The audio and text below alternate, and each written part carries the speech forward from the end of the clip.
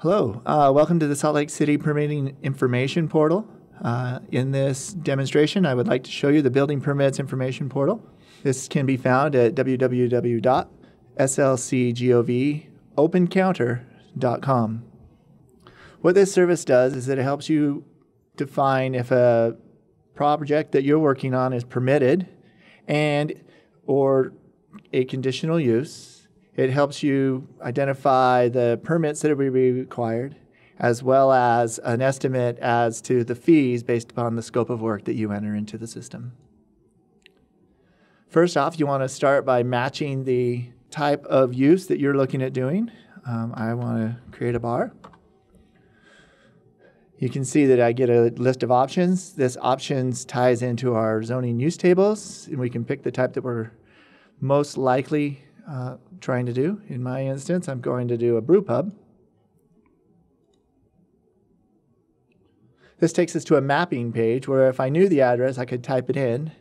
Or if I want to look into different areas of the city where it might be permitted or a conditional use, I can zoom in.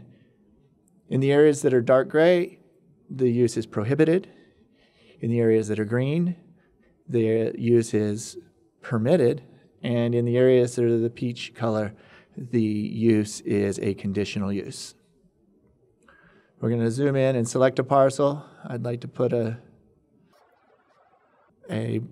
brew pub right here at 422 North, 300 West. It's asking if it's larger or smaller than 2,500 square feet. It's going to be smaller. Different rules for larger businesses. Right out of the gate, you can see that it's a conditional use, and I'll have to work through a conditional use process with the planning division. I'm going to remodel an existing structure. I will be doing mechanical work, electrical work, and plumbing work. And as you see, as I select these types of work, it outlines the types of permits that are going to be required. The existing use of the site is a commercial space. I will be doing some work on the exterior. And I will not be having outdoor dining, but I will be installing a sign. You can see that it requested a minor alteration. We'll find out later that this property is located in a local historic district, and there's some processes there that we'll need to work through. Now it's going to ask me some questions about the type of work that I'll be doing to help me with the fee estimations. Right out of the first part of the list, we've got a total of the base fees. We will be doing a water heater and a plumbing trap. I'm just making up numbers. You'll want to be a little more selective. We're going to do a forced air. We're going to do one small one. My electrical work will be about $5,600. The value of the construction about $75,000. The sign will be about $10,000 or $1,000.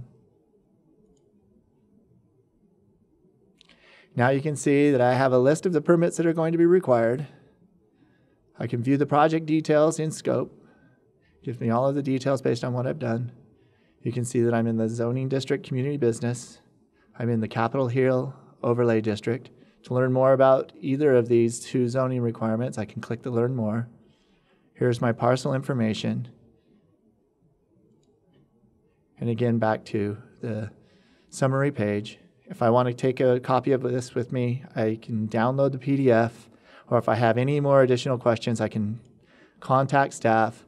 This will send a direct email to the staff that's best able to help you answer those detailed questions. And if I were ready to begin permitting, I could select the permit applications, which would take us to our application submission site. It's that easy. Thank you.